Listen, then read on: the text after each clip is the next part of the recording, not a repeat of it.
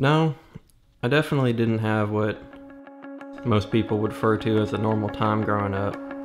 You know, you watch your mom suffer through losing the person she loves most, and yeah, that time, it was really rough.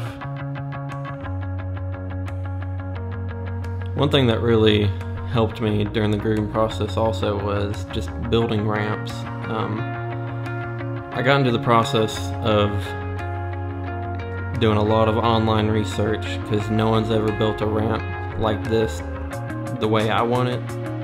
Skateboarding isn't just a hobby for me. It's so much more than that, and it's really hard to express how I feel when I skate. It's been in my life for over half of my life now.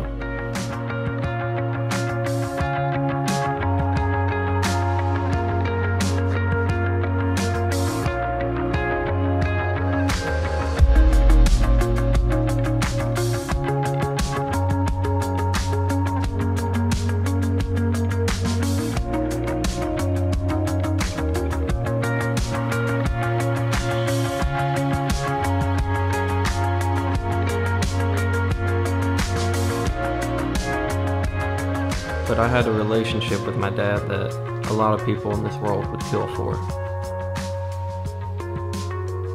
My father was an absolute warrior, just a tough guy all around. 20 plus years in the Marines, he had force recon experience, and he was even in the Pentagon on 9/11 when the plane hit.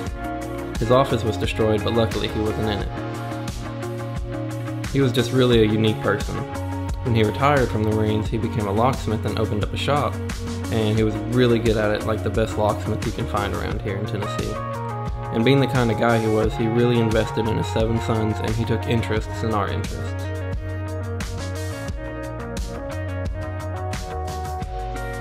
One of the best memories I have with him was when he let me open up a skate shop in his locksmith shop. I had my skateboards, he had his locks, and that was just the coolest thing to me. On October 29th, 2009, he passed away. The nature of his death was very untimely and shocking to say the least, and we lost one of the best well-rounded men I've ever known. Skateboarding fills me with such pride and joy, and just so many emotions that I don't think I will ever stop until the day I die or can't physically continue. And I have to say, I know exactly where that spirit of persistence comes from.